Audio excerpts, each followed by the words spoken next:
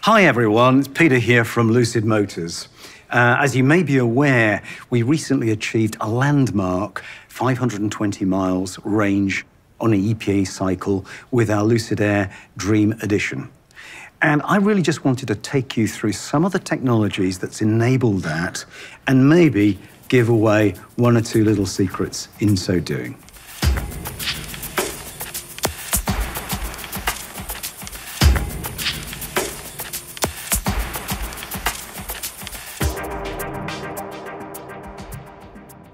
So let's start with some science basics. And this isn't aimed at hardcore engineers. You'll know that sort of stuff. But I really want to progress the narrative to more the interested layperson who's eager to learn about electric cars and how they work. So let's look at energy and power. These are often so misconstrued. Well, energy really is the work done, my old physics teacher would tell me. Have I got the energy to walk up that hill? Have I got the energy to get to that position? But a younger, fitter guy than me would be able to run up that hill and get there faster. So he's able to expend that energy in a shorter time. Why? Because he's more powerful. So let's look at these units of energy and power, because it's fundamental to understand this before we can look at the battery technology that really powers Lucid Air. So what is the unit of power? It's actually the watt. And it's expressed typically as a letter W. Now, a watt is a tiny unit of power. So in electric vehicle terms, we tend to use kilowatts, which is thousands of watts. And interestingly, what's the relationship between that and a horsepower? Well, actually, 1 horsepower, as determined by James Watt many, many years ago, is 746 watts. So a horsepower is about 3/4 of a kilowatt. It's actually the same thing, just a different term for it. Alternatively, you can say, what is a kilowatt? It's about 1 1/3 horsepower. Very easy math, because that's very close. The 746 is very close to 750. So now, how do we relate? That's power. How do we relate that to energy? Well, we use a unit of kilowatt hours. And that's the energy that we have in a battery pack. And why are we multiplying by hours? Because that links power and energy through time. However, the scientific unit for energy is actually a joule. It's a thing called a joule. Now, we link watts to joules because 1 watt equals 1 joule per second. And you may ask why I've got this delicious apple here, which I'm tempted to take a bite out of, but there's a reason. This apple weighs about 1/10 of a kilogram. It weighs about 1 Newton from Isaac Newton. And if I take this apple and I place it on the floor and I pick it up from about 1 meter to this table and place it on the table, we've moved 1 Newton through 1 meter. And that defines what a joule is. And if I do that in exactly 1 second, I've been exerting a power on that apple of exactly 1 watt. So now the question is, how do we link that joule, that tiny amount of energy of moving that apple up, to how many joules there are in our Lucid Air battery pack? And actually, the math is surprisingly simple, because in the case of our Grand Touring car, we have 112 kilowatt hours, so we need to multiply that by 1,000. And we also have to remember that joules and watts are linked with seconds. So we need to say that's kilowatt hours. So we need to multiply that by 3,600, because that's the number of seconds in an hour. And we actually come to a number which is very close to 400 megajoules. What does that mean? Unbelievably, I'd have to pick this apple from the floor and put it on the table 400 million times to represent the energy in a full charge of a Lucid Air Grand Touring. And I'd like to present a fun fact. 10 years ago, when I was working on Tesla Model S, we nearly called one of the models of Model S the 300 megajoule.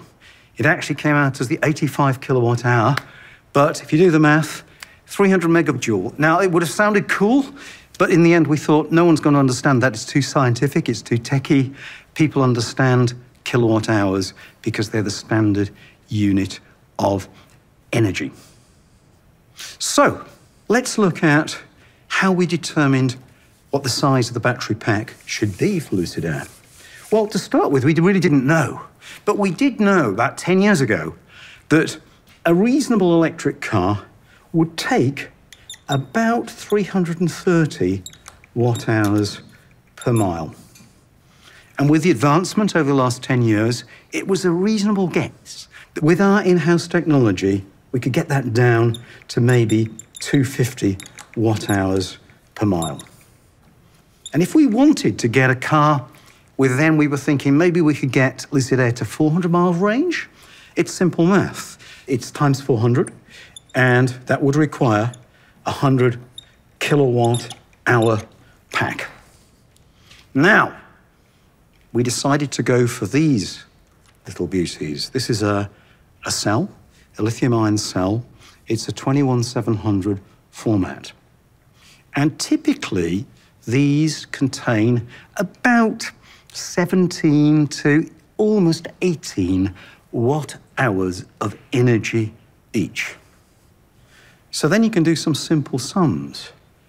It was clear with 17 to 18 watt-hours per cell that we'd require almost 6,000 of these cells to achieve that sort of range.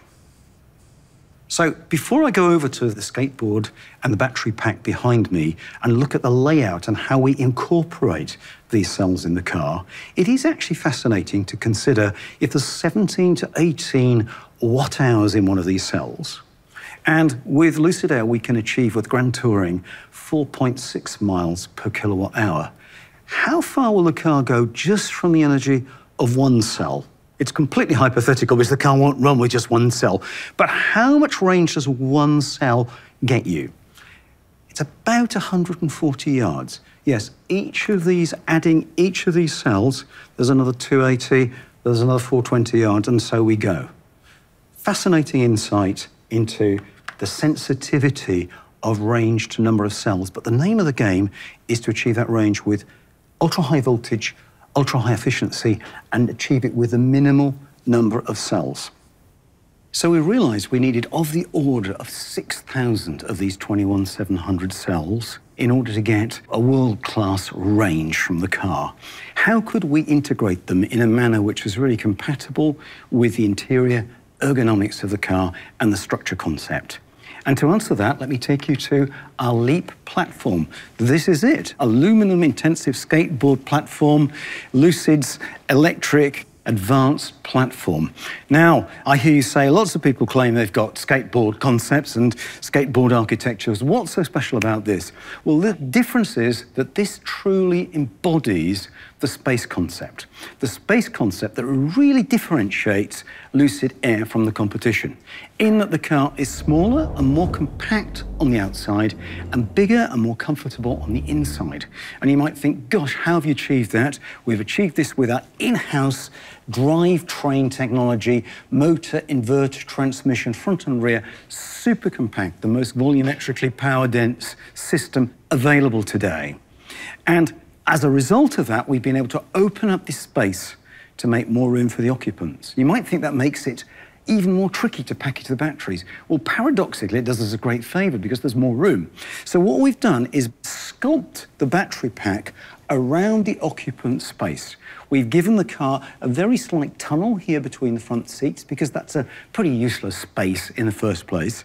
There's no tunnel at the rear because that's really important that you can slide your feet through. That's where you shouldn't have a tunnel. Front tunnel's great. And we've double stacked the height of the cells here underneath the rear seat. So this is really a hybrid demonstration model showing the two variants of battery pack that power Lucid Air. Let me show you those two variants and how they differ. So here we have the smaller of our two variants. In this one, we have the foot garage, where we delete some cells, and still the car would be capable of over 400 miles in this configuration. But what it does offer is this foot garage to make the rear seating ergonomics even more comfortable. And they're pretty comfortable with this 500-mile range with a flat floor here. But make no mistake, this is more than competitive in the marketplace. We have extraordinary, unsurpassed rear footroom and comfort, even with this version compared with other EVs on the market. It's just that this one here takes it to a whole new level, and I'm really excited. This is the pack that's going to power my passion, the Lucid Air Pure. So there is an unsung hero in this picture, and that is the actual structure, the enclosure of the battery pack itself, because that does so much more than just hold the batteries. It contributes to the entire structure of the vehicle. And when the pack is married to the body shell of the vehicle, it completes the safety cell for the occupants. In fact, it provides a safety cell for occupants and battery cells. It's a safety cell for cells as well. But it also significantly enhances the structural rigidity of the car, making the car better handling and more refined. And it really stabilizes this central structure for the crumple zones at the end of the car to work to absorb energy. Now, also, you may note, if you're eagle-eyed, that we've actually turned these modules, and it applies to all the modules, kind of upside down. We've got the electrical connections at the bottom and the cooling at the top. There's a reason for doing that. We allow the cells to vent downwards and away from the occupant for safety. And also we have this extra layer of coolant here to give more safety. And let's just take a look at how this system works if we move to our 18-module pack here. And we see that this is matched to these vents, which allow hot gases to emerge from the pack outwards and away from the occupants to buy time in the event of a thermal event. Now, also, a key safety feature here of this pack is this ballistic shield, which is 8 millimeters thick, and it is an advanced epoxy composite.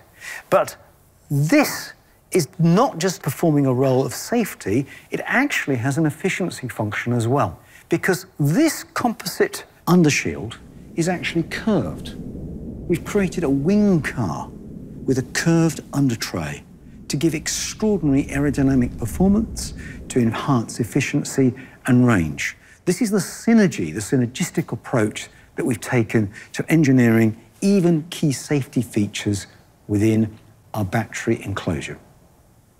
So this is where we lead to our modular construction of our battery pack.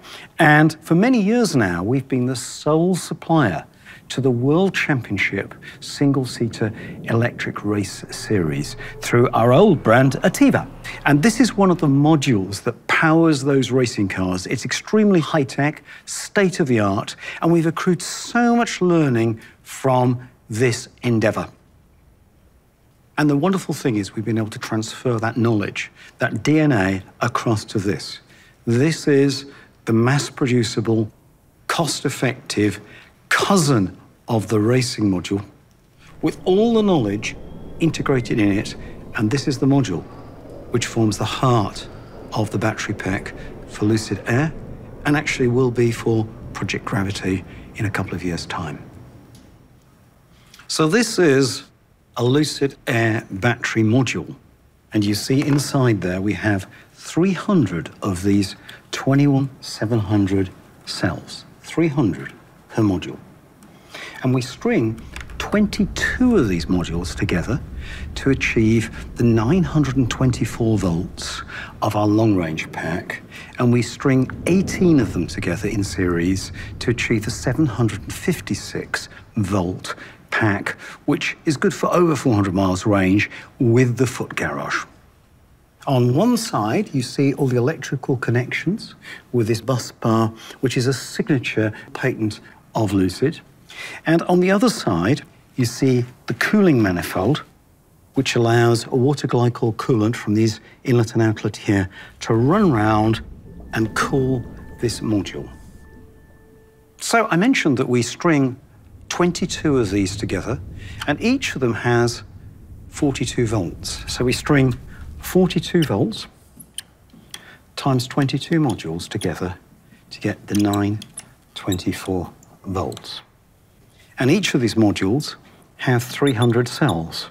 So we multiply by 22 and we get 6,600 cells. And in the case of the Grand Touring, that gives us a total pack energy of 112 kilowatt hours. And in the instance of the Dream, slightly different cell chemistry, we achieve 118 kilowatt hours total pack energy. Now, why should we go for a high voltage like this? Many other cars are running at just 400 volts. Well, let's just explain this with some simple math. There's a classic formula, Ohm's law, voltage equals current times resistance. And we can also link watts, power. Remember watts are power? And so power, there's a simple formula for that as well. Power is voltage times current. Yes, you just multiply volts by amps and you'll get watts. If you've got 100 volts, 10 amps, you'll get 1 kilowatt. So now we can actually substitute in this formula from equation 1. We can substitute for V and we can insert IR instead of V from equation 2 times I. And we result in this classic formula. Power is I squared R. And this is an inescapable law of electrical circuitry. And so the heat losses aren't just proportional to the current in amps, they're proportional to current squared. And this is a fundamental. And remember, power is volts times current. So we need a certain amount of power. We all want power. So if we double the voltage, we can half the current. And if we half the current, we can quarter the heat losses. This is a fundamental core tenet of Lucid's drive to higher voltage. We've partnered with Electrify America with a 1,000-volt charging network. We're using nearly all of that. There's a little bit of buffer in there with our 924 volts. And, you know, there's no substitute for voltage in terms of efficiency. Now, I want to just put to bed an urban myth about batteries. A lot of people say, well, you can charge so fast because of the high voltage. And it's partly true, but it's super misleading. Yeah, we achieved over 300 kilowatts of power in an independently conducted charging test very recently. And we've proven that with Electrify America, we can accrue over 300 miles range in just 21 minutes. This is unsurpassed. But there's kind of this myth that cells charge faster because the voltage. Well, if we look at one of these little cells here, and if I'm a dumb little battery cell like this, all I will see when I'm charging about 4.2 volts in a full charge at that end, and here I will see 0 volts. If I give it much more than that, bad stuff will happen. If I don't give it that, it won't charge very well. So each little cell, doesn't matter if the car's at 4 volts, 1,000 volts, it could be 100,000 volts. Each little cell doesn't know the voltage of the car. All it receives is its individual charging voltage, around 4.2 volts. So then you think, well, hang on. So if the cells don't charge any faster, whether the car's 400 volts or 900 volts, why are you doing the 900 volts? It's the rest of the system. It's the rest of the system that sees the benefits of this increase in the voltage. And we look at this holistically. For example, these connectors here on our bus bars are made from aluminum. They're not made from copper. Actually, although silver is the most conductive metal, and if I was going to make a money no object pack, silver would be my metal of choice, but there's a cost imperative at work here. Copper actually is the best if you're really limited in space, but in terms of mass effectiveness, weight advantage, aluminum is fantastic. Aluminum's the best choice, and that's why we use aluminum here in this application to keep the weight of the pack down. So, look at this, there's 300 cells all wired together. I can't see how this results in a higher voltage. It's very difficult to relate the layout of this, when we see these 300 cells, to the voltage of the pack. So how do we do that? So I've got some flashlights here as a great sort of aid to understanding. And here we've got a standard length flashlight, and these cells are just 1.5 volts. So we put 3 of those together, end on end.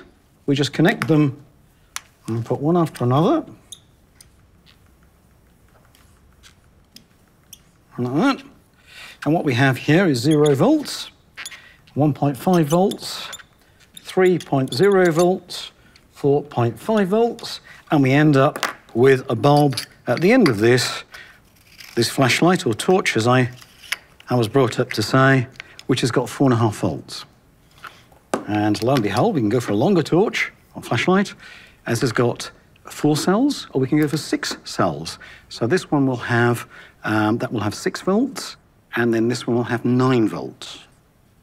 Now, can you imagine, if this is 9 volts, just how long the flashlight would need to be to achieve 924 volts? I think this thing would be about, probably about 50 foot long. So clearly, connecting things that way is not the smartest. We need to think of another way of connecting cells together. And also, the way in a flashlight these just touch each other end on end really is not an efficient connection. There's too much resistance here. It's not really suited to the vibration regime that's going to last a car for maybe 200,000 miles. So we need to think of a different way of doing that. And also, we need to think about each cell, each one of these, is 4.2 volts as an open circuit voltage. To get to 924 volts, we need 4.2 volts, and we need to put 220 of these end on end. And the 220 results in our 924 volts. So we'd need to think of about a column of these, or a long flashlight, super long, 220 of these on end to achieve the 924 volts. But of course, that would only give us 220 cells, which is nothing like the 6,600 that we need to achieve the energy. There wouldn't be the energy in this pack. So we have to do something as well in parallel.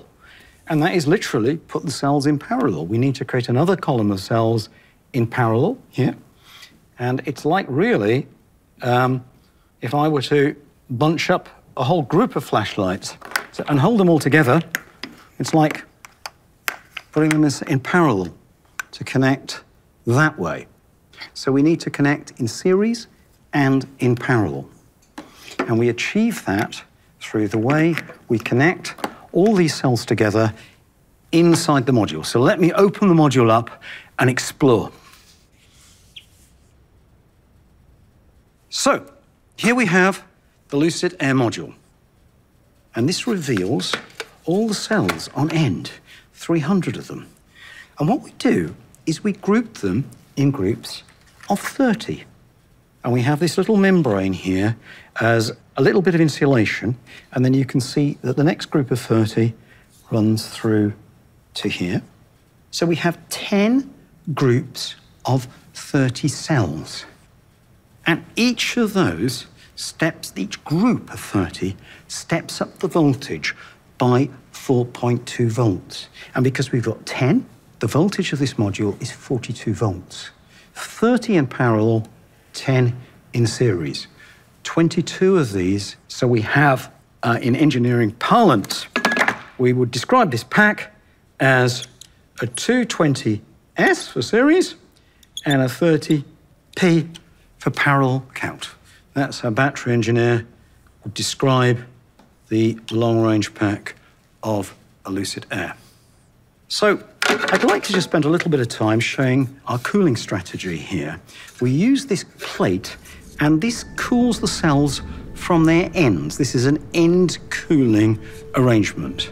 We think this has got many advantages, thermally, and also in terms of consistency of manufacturing and cost as well. And it's an excellent way of containing and managing the temperature of the cells. In certain cold weather conditions, we need to heat the cells up. We have to use some of their energy to warm themselves. And in hot weather conditions, the cells actually sometimes need to be cooled not just by cooling through the radiators, but through the compressor loop on the air conditioning. Now, why do we choose this end cooling rather than side cooling, which is another approach altogether? Well, there's a very interesting aspect of a cell. If you look at a cell, this cylindrical layout here, it's thermally anisotropic. What does that mean? It is actually able to conduct heat in different directions at different rates. It's really good at conducting heat axially, but it's really quite poor at conducting heat sideways. You might say, well, what's that ratio? It's quite significant, actually. We have this advantage, this thermal anisotropic nature, but of course the heat has to flow a long way, and we'll get an imbalance between the temperature at one end of the cell versus the other. That's the downside. But we've got a real great advantage here. We can get a very clear, consistent area of contact on this end through a thermal adhesive that we layer on here when we close this plate off. And this is very consistent and reliable and mass producible, and consistency of manufacturing and cost effectiveness is critical in a battery pack. Now, if we take the other approach, which is side cooling of these cells, we have a configuration of cells here in a classic honeycomb.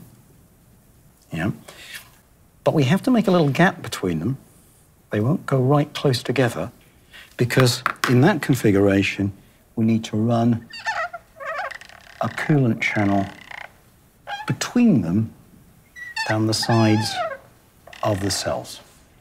This is a well tried and tested, and it's not a bad system, and it's real pros and cons here. Now, of course, with that, we need space for that channel. So we won't be able to achieve this close, compact honeycomb that we achieve with Lucid.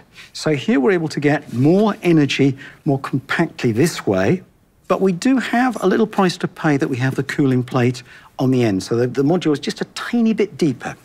Whereas alternatively, the side cooling means that the module, like for like, apples for apples in terms of energy, is a little bit bigger, but a little bit compact in its height.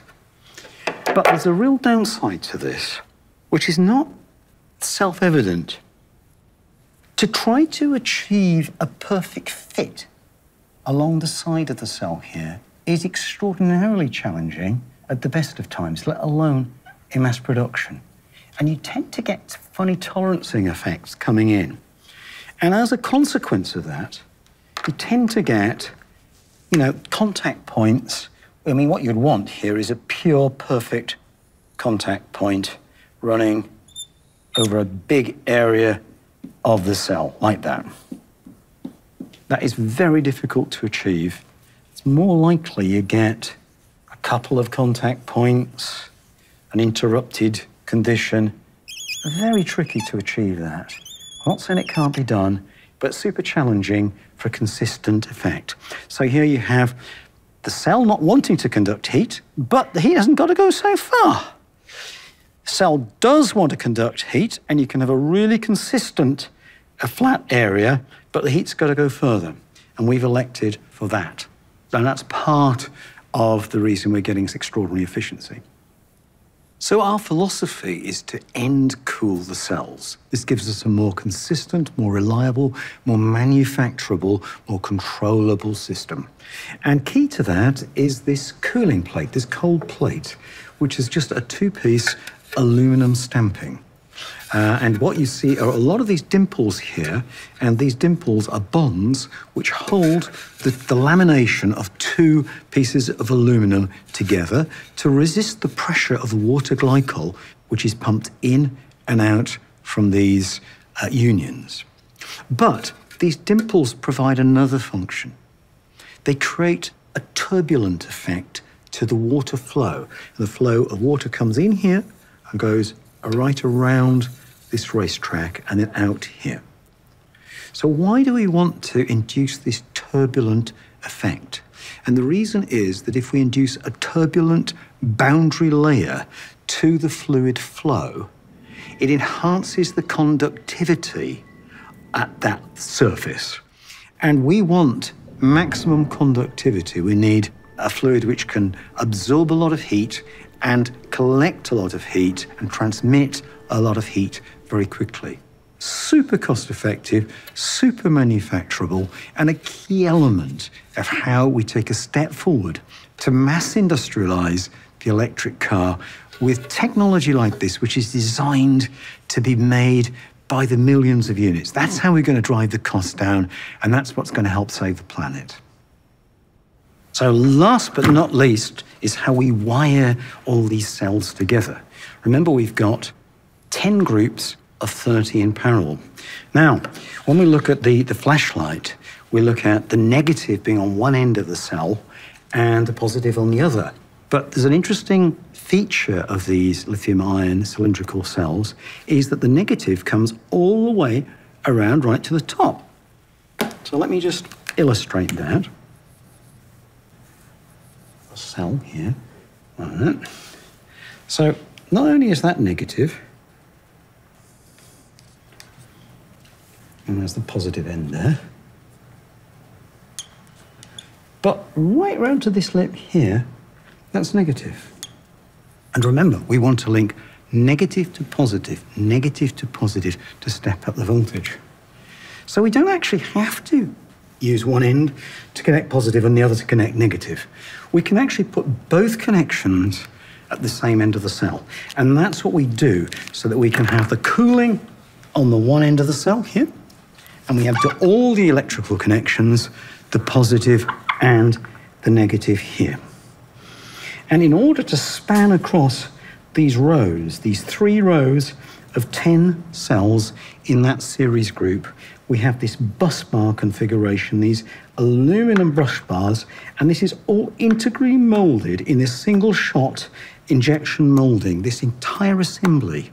These bus bars are not glued in, they're actually encapsulation molded in this plastic injection molding. And it's an absolute breakthrough. It's a one-shot deal. It's going to revolutionize mass industrialization of these semi-structural modules. But let me show you in detail how we do that and how our learning from our racing experience has really helped. We know that resistance in the system is our enemy. I squared R. I squared is terrible. We want to reduce resistance. So what we do is we have different gauge bonds for negative and positive. We put a thinner bonding wire here, and we put a thicker bonding wire here. I'm giving away one of our big secrets here. This is how we reduce the heat losses in a Lucid pack. To the best of my knowledge, no one else has done this. This is really proprietary stuff, and we learnt this from motor racing, because you only need 1 fuse per cell, not 2. So how dumb is it to put 2 fuses on, both of which incur resistance? We can have a thick one, which really saves us on energy and minimizes heating loss. That way we can have smaller radiators. And we put a thin one, we have to give it a little bit of resistance, lose energy, that one, but that's the safety valve. And really, that's one of the keys to making this the most efficient car in the world. Finally, a little word about our battery management system. Here, integrated into this module, is our BMS computer system, a distributed system. And what this really does is multifunctions, but I can give you just a flavor of how vital this management system is. If you look at the battery pack, we go from 0 volts at one cell through 220 steps up to 924. So what we need to do is create this staircase of voltage. And there's 220 steps on the staircase of voltage. And each one of those steps is 4.2 volts in a full charge. Now, we can have lazy cells, lazy groups of cells, and they might not all do their lion's share of the work. What we need to do with our battery management system is iron out and even out that those steps of voltages are equispaced, that we don't achieve an imbalance in the system. This is just one of the key attributes of our BMS. And really, it is as much a software discipline as hardware. And this is all integrated into this module. You can just see up close the green tabs from the end of our printed circuit board and the wire bonds at each of these voltage intervals across to our battery management system, which computer controls this module. So I hope you found this interesting. I hope you found it. I hope you're still with me. It's been a real pleasure to take this opportunity. I wanted to do this for a long time to really sort of advance the narrative of EVs for all those who are interested out there in this exciting new world. Thank you so much.